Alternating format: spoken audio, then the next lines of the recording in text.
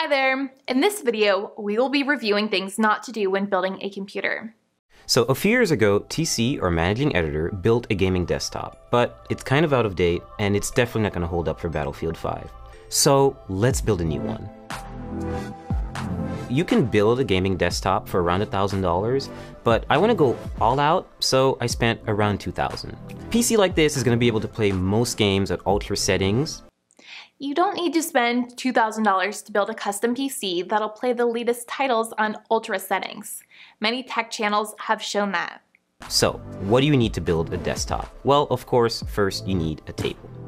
Preferably not metal. If it's going to be metal, have an anti-static working surface layered on top of it, a thermal paste applicator, an Allen wrench, some tweezers to tighten up the wires, a Swiss Army knife which hopefully has a Phillips head screwdriver in it, and last but not least, an anti-static bracelet, which is to protect you and the parts.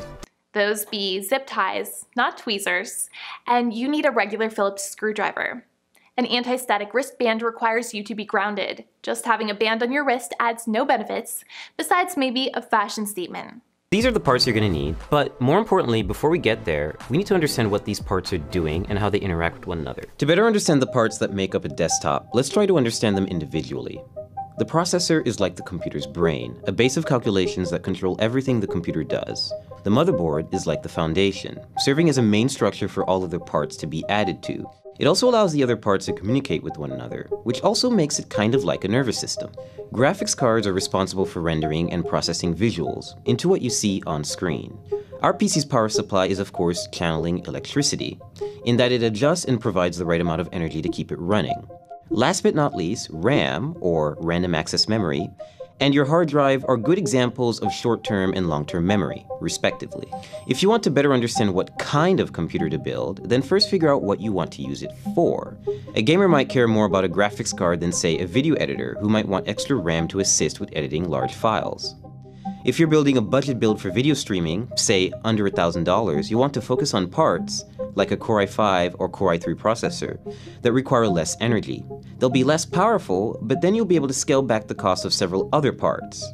And if you need help choosing the right parts for your build, there are sites like PCPartPicker.com that help show presets for which parts fit together, which sort of part conflicts you might have, and where to find deals on new parts. We have a lot of boxes and a lot of PC parts, so it's best you unbox them, isolate the parts that you really need, place items into the case, and make sure that they all fit, and then start working. And now we're really going to start building by adding the motherboard in.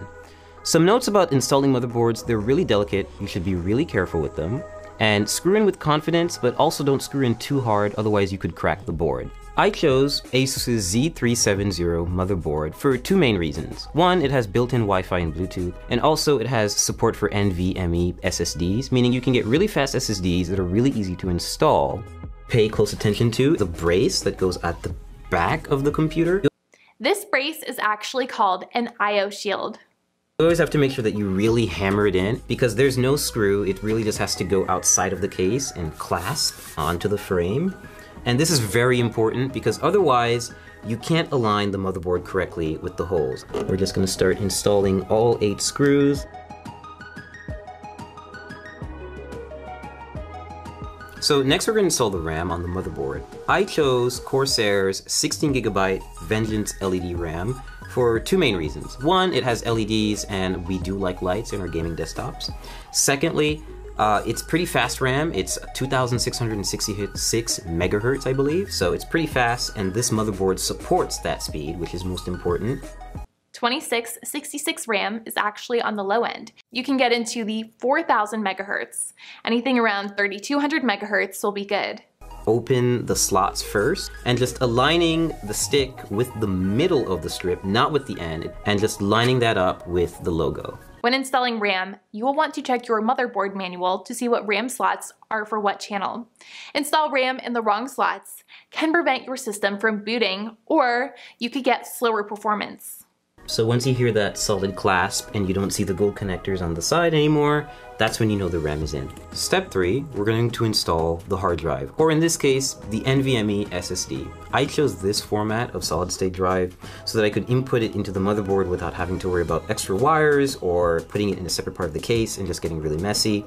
This is from Kingston, and it's 480 gigabytes, so it's not a lot, but you can always upgrade this and swap it out, and it's only held down by one screw and the latch, so it's really simple and really straightforward. When installing a M.2 drive, make sure the standoff is installed first. Speed for gaming is important when it comes to a hard drive. You want files to write quickly and you want games to load quickly, so that's why it's best if you use an SSD. Okay, so step 4, we're going to install the graphics card. I chose PNY's GTX 1080, which is overclocked, and so it's a pretty easy installation. You're just going to find the gold connectors, and you're going to line this bracket with the back end bracket of your PC case. Now, which lane you choose depends entirely on what other parts you're going to put in the system. I'm just going to pick the top one because the SSD is at the bottom and I don't want to cover it. I just think it looks nice. Again, check your motherboard manual. Not all PCIe slots are the same. Just because it's a full-length slot doesn't mean it'll run at 16x. There are only so many PCIe lanes to the CPU, so motherboard manufacturers will lower the speeds on other slots to 8x or even 4x. Click down. Take your remaining brackets and just put them in the spots that you haven't used. You don't have to screw these in. They get bolted down by the back end bracket. And your GPU is installed. Power supply time. I chose Corsair's 850 watt power supply because I need enough headroom for ray tracing GPUs when they come out, and I don't want to have to upgrade it again. So all you have to do is take the brick and make sure that you align it with these little insulating pads so that the power supply doesn't short circuit and come into contact with the rest of the system.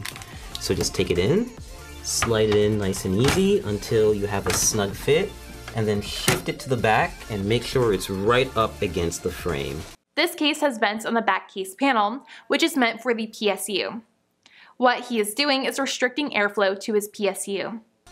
Now you just take the required screws and you tighten and screw in.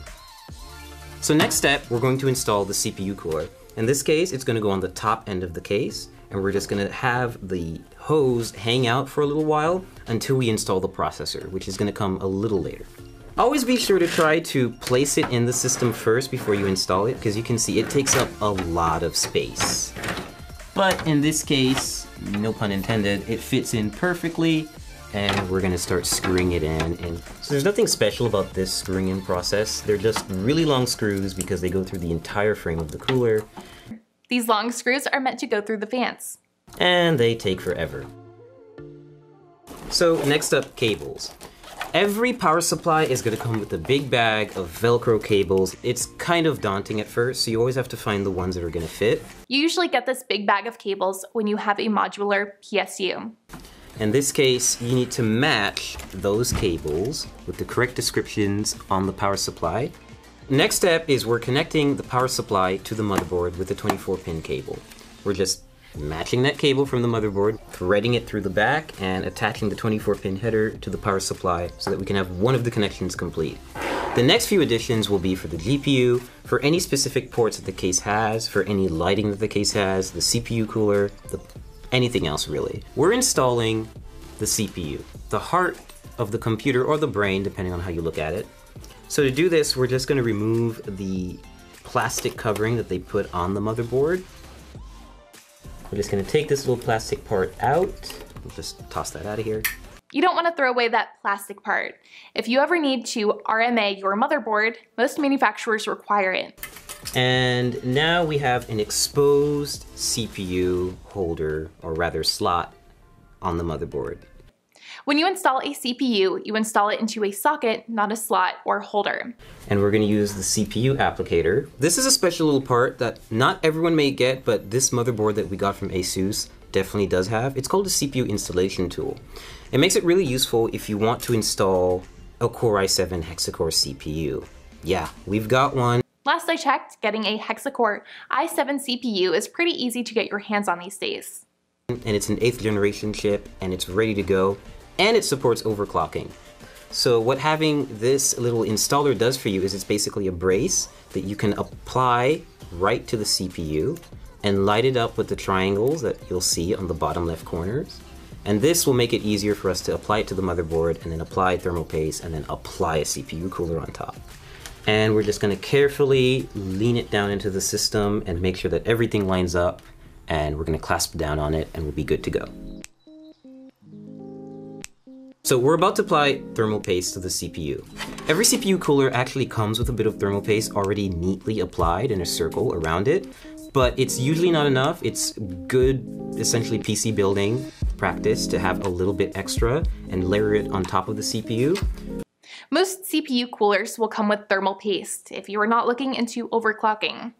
What's already there will work just fine. If you ever need to apply thermal paste, all you need is a pea-sized amount. The final portion is to add the CPU cooler to the top end of the processor. So you're gonna see that there are 4 brackets, or rather like screws in here with brackets and holders right here. And they're going to keep the cooler raised off the processor, but it's also gonna be close enough to actually physically come in contact with it, like basically keep it cool. Take thumb screws like this and just screw them on. So now that our internals are done, we're gonna put all the panels back on, which is the top glass, side glass, front glass, and of course the back panel where all of this fun stuff is happening. Quick notes. The processor should be one of the first things you install. Try to build as much of your system outside of the case so you can verify everything works. You don't want to have everything installed in the case and a part not work. Check your motherboard manual to make sure everything is installed correctly. Don't rush anything, take your time. There's lots of tech tubers with review, installation, and how-to videos out there if you get stuck. Thanks for checking out our video. If you have any questions, leave a comment. Want to see more videos like this? Subscribe and click that bell.